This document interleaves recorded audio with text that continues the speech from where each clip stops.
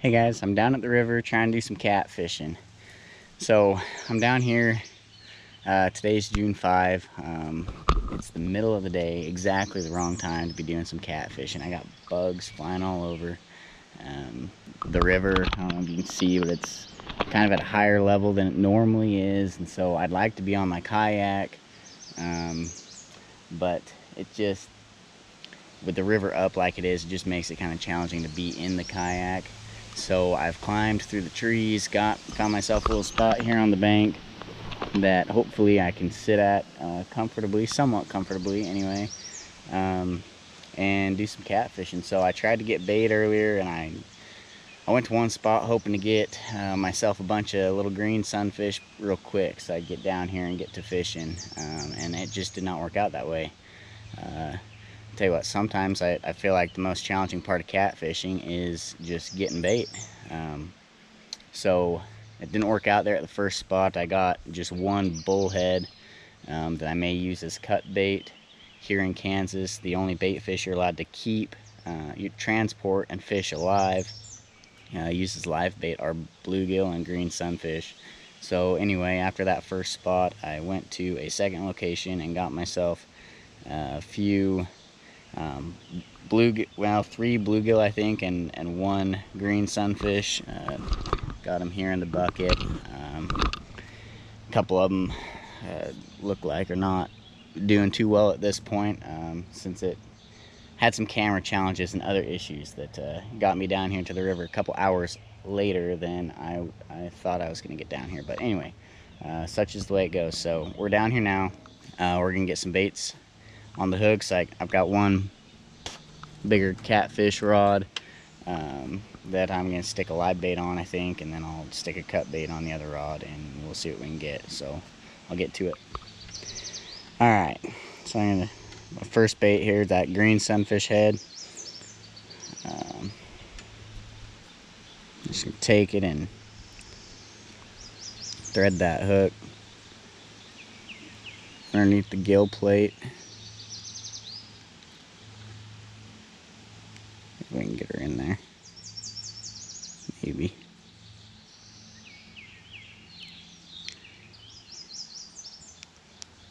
And then just find one of them nostrils and just work it out a nostril like that. That'll keep that bait on that hook pretty solid. We'll get that cast out, and I just got that on a, I don't know if you can see that, on a Carolina rig, 3-ounce lead. So we'll get that cast out and we'll be fishing. Alright, there's that bait. There's that big bluegill. Just thread the hook through its back there. Get those scales off the hook so we don't lose fish. That's on my bigger rod. Okay guys, now we're fishing. Got the baits cast out. Like I said, river conditions are not ideal.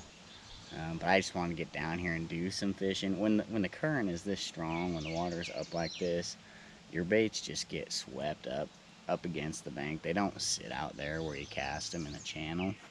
I'm hoping that will be okay. When that current moves that bait, swings it to the side, it should just pull that bait up against the edge of the river channel. And that's where those fish are cruising anyway. So assuming that that's what happens, my bait should be there waiting when a fish comes along and tries to take one. But yeah, I guess we're just gonna wait and see what happens, and it may just be a mess. I may just get a bunch of snags, and you guys may end up never seeing this video, but we'll give it a minute anyway, and we'll give our best effort and see if we can't catch something.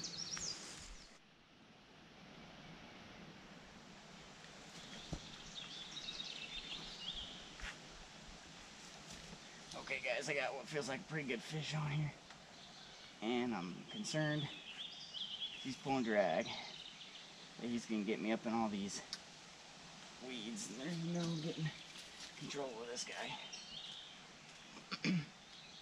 Holy cow. Holy cow. Holy cow. Calm down.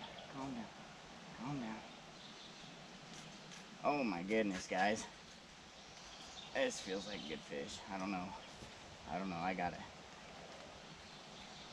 get some of this Slack reeled up. Oh man, he's got me clear. That guy. He's gonna get me in a mess out there, guys. If I get this fish in, this is gonna be a miracle, an absolute miracle. Holy cow! This feels like a big fish. He's just hauling downriver.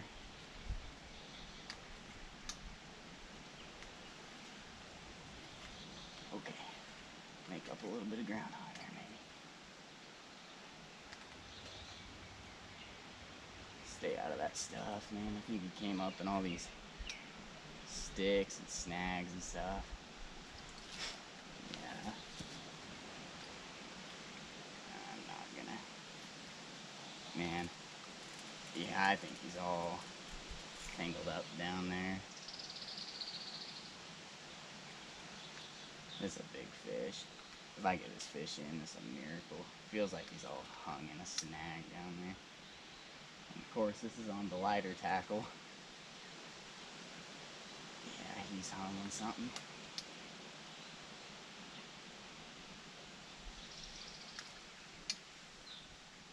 Come out of it for me. Yeah, I'm gonna go try and get after him.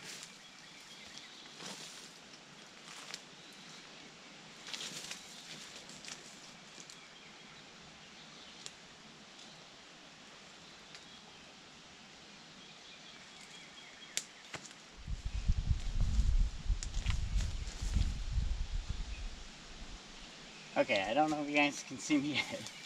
Almost back in frame. Oh, I thought he'd come out of it, but maybe I just got him, drug him into something else down there. Okay.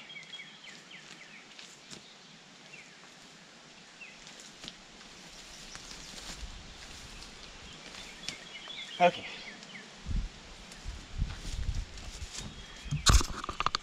Oh, you guys can see me now, maybe. I think he came out of the snag. Feels like a pretty good fish. I could feel my line rubbing on the tree branches down there under the surface. He's all tangled up in it. Fortunately, he came out of it. Still haven't got a look at him. But he feels like a pretty big fish. And of course, this is what you get when you fish with lighter tackle on the river. As I said earlier, I was not ready or prepared for fishing today. I actually I was planning on working on the farm today, and then just ended up not working out. He's peeling drag again. He's not done yet. Ended up just not working out, working on the farm today, so I was like, well, guess I'll go fishing. So here I am, and we got a big fish on line, guys. I cannot wait to get a look at this fish.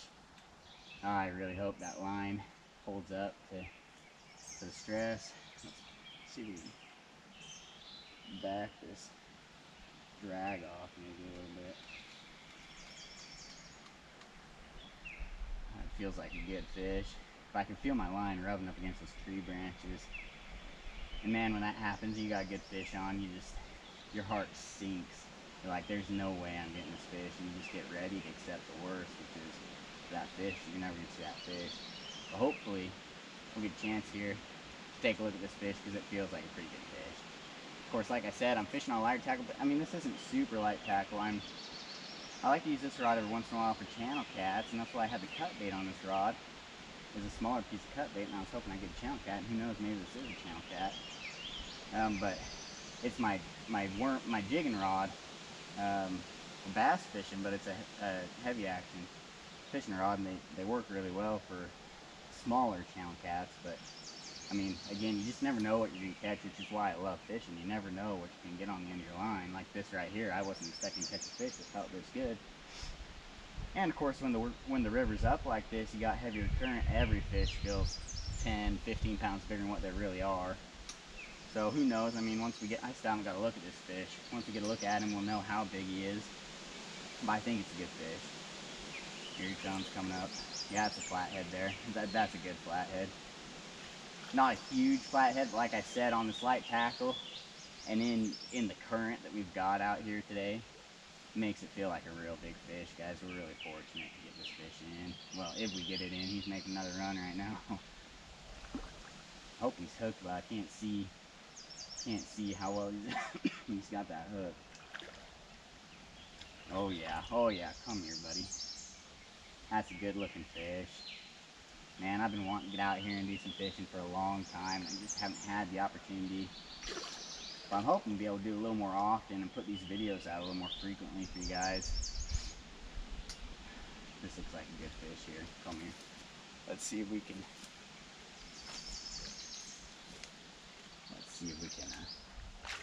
get a hand on him soon. Don't know how I'm gonna get down there. It's so muddy. Running down this bank trying to get to him, get him out of that tangle. I got my boots. Don't have have the right boots on. Just not prepared for today. But we're gonna make it work anyway. We're gonna make it happen. Get down here and catch us a good flathead. He's gonna make another run. Come here, buddy. About got him. About gotcha. Come here. Come here. Open up. Yes. Yes. Yes. Look at that beast. Look at that beast. Holy cow. Guys, that's a good fish. That is a good fish. Man, I wish I was better set up, better prepared for this, so I could have had the whole fight there. I'll probably just have to edit that part out where I was chasing him down the bank and not say anything. You guys couldn't see me. That is a good fish, buddy. Hope you guys can. I don't know if that camera angle's right or not. Man, that's a good fish. Let's see if I can get my hands on that. Can't, well. Yeah, let's see if I can camera in my hands here. I hope it's on. Look at that fish. Look at his mouth, man. These things are just beasts. Camera back there. Get him unhooked. Man, I got adrenaline flowing. Camera angle's not the best, but hopefully you guys can see. Try and get this hook out of his mouth.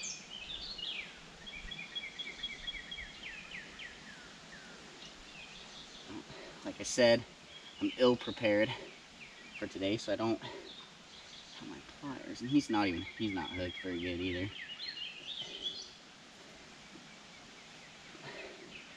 Come here. There we go. Oh my goodness, that is a good fish. Get this camera to sit right so I can get some good photos with it. Work there. Holy cow, that's a fat fish. Look at that. Look at that fish. I gotta get a better hold on that thing.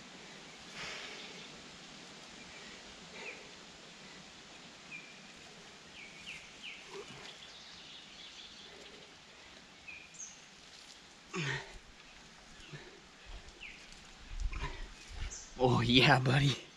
Look at that fish. As I'm stepping in hooking myself on my fishing pole.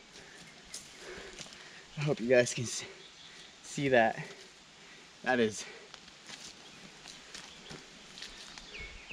a good fish. Been looking for that, waiting for that fish for a while. All right, let's make sure my camera's on. Make sure I got some photos.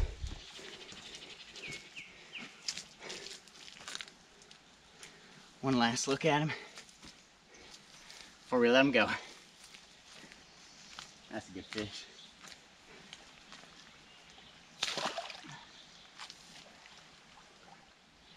Oh man, that's a good fish. Should have that camera down here getting a release shot. Well, next time you'll have to forgive me. Oh, he's ready to go. There he goes. There, yep, there he goes. One last splash on the way out.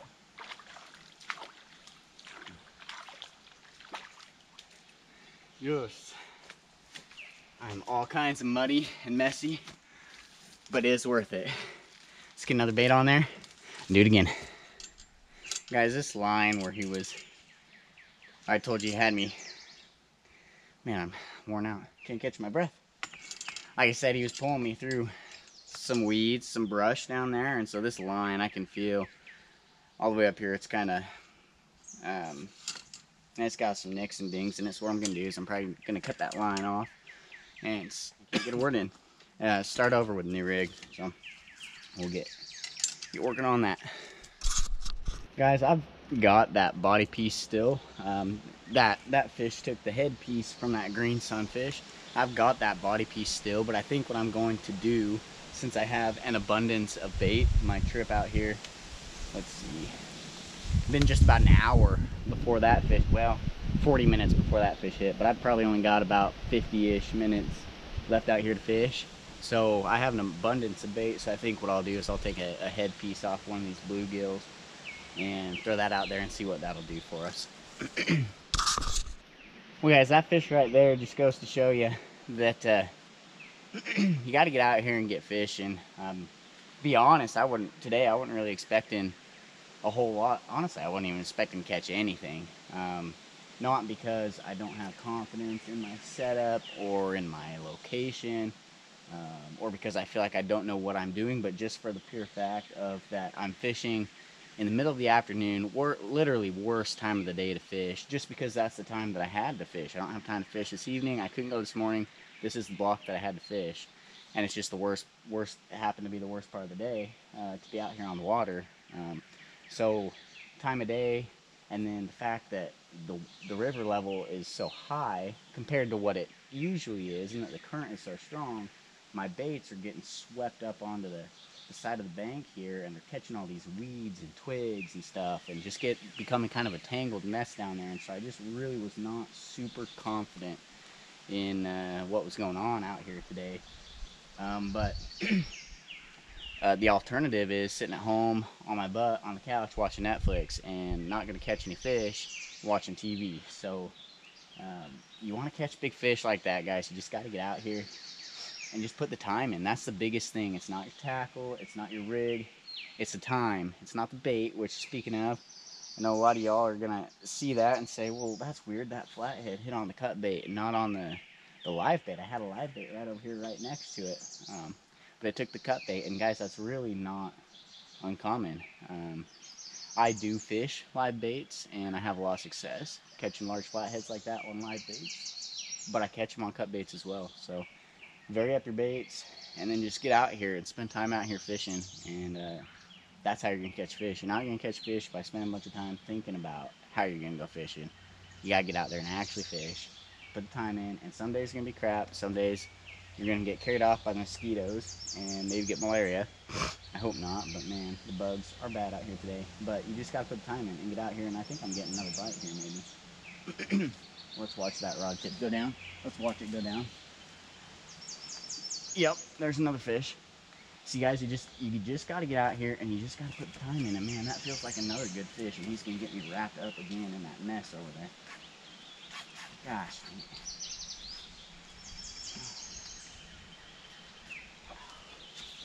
Stay out of that stuff. He's going to get up in that same mess that other fish got in. Man, guys, that's what I'm saying. You just got to get out here and get fishing. That's on that cut bait again, too. Put another headpiece out there, just because I have an abundance of bait. I like the headpieces on these bluegill, green sunfish. I just cut them in half. So I use the headpiece and I use the middle section. I just cut the tail off. Yeah, this one's not going to be as big, but it's a decent fish anyway. They all feel like decent fish. When you're down here, you're pulling against the strong current, you're using lighter tackle. They all feel like good fish. That's why I love catfishing. Man, it's so much fun. But yeah, just gotta get out here and put the time in, guys. Let's see what we got here. It's probably gonna be a channel cat if I had to guess. The way he kind of feels like he's rolling down there and not fighting as hard as that other one is. Definitely not as big as that last one was. But let's see if we can get a look at him. Nope, not quite. Not quite ready to let us get a look at him. Let's see what we got. Guys, that's another flathead. It's a smaller flathead. That's another flathead. on that headpiece. Yeah, like I was saying, I just cut the bluegill green sunfish in half, and that's primarily what I use, just because, like I said earlier in the video, bluegill and green sunfish are what's legal in Kansas to use as live bait, to transport and to use as live bait. And on my cut bait, I like my cut bait to be fresh, and there's no way to get it any fresher than to just try and keep it alive as long as you can and just cut it on site. So that's what I do, and as he gets in my other line there, that's okay though. It's worth it. I have a tangled mess in that other line. Let's see if we can get him out of it. Nope. That's alright though.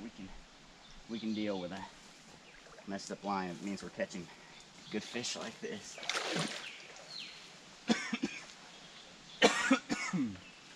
Let's see when we get them up here and land. This one's a lot smaller, but it's still a lot of fun. Still a lot of fun.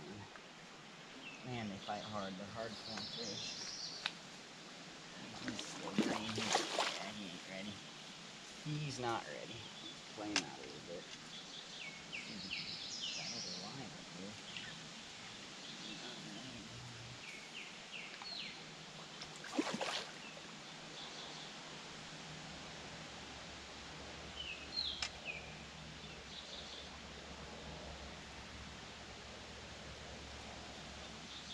Feet are getting soaked down here, sinking into the mud.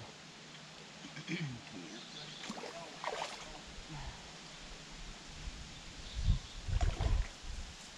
Ooh, come on now. Knock that off. Okay, there we go. We got him. Not a bad fish. If I can get up off this muddy bank, yeah, I'll take that any day. That's a nice fish, man. Not big, but still a nice fish. All these flatheads are hard fighting, fun fish to catch. There's that hook. Yeah, man. I don't know if you can even see me down here, but there's that one. Not a bad fish. Man, that's fun. I love fishing. Well, let's put him back. Let's see if we can get a release shot on this one. That last one, I didn't get a release shot, but we'll see if I can avoid dropping my camera in the river. Let's see if we can get a release shot on this one for you. There he goes. All right, let's see if we can do it again. That only took like 5 minutes. So let's get another bait out there, see if we can catch another one before we have to go. Well guys, I got my bait back out. I reeled that other rod in that had the live bait on it and stuck another headpiece on, or just took the bait that was on there and cut it in half, put the headpiece on. That's what they want, that's what we're gonna feed to them. So I'm probably only gonna fish for about another 30 minutes, but we'll sit here and thought I saw some action on that one. But anyway, we'll sit here and we'll see what happens. Well guys, that was the end of that trip. My camera died on me while I was out filming the closing, so we'll have to figure something better out with the whole camera situation. But I didn't get any more fish on that trip, so the quantity of fish wasn't really there. It was a shorter trip. I think I would have got more fish if I had been planning on staying out longer, but you know, that was just the time window, the time frame that I had, so you make do with what you got. And fortunately, the quality of fish was there. The fish I did get were pretty good quality, so I'll take that any day, quality over quantity. So anyway, that's the end of this one, and appreciate you guys watching, and we'll see you in the next one.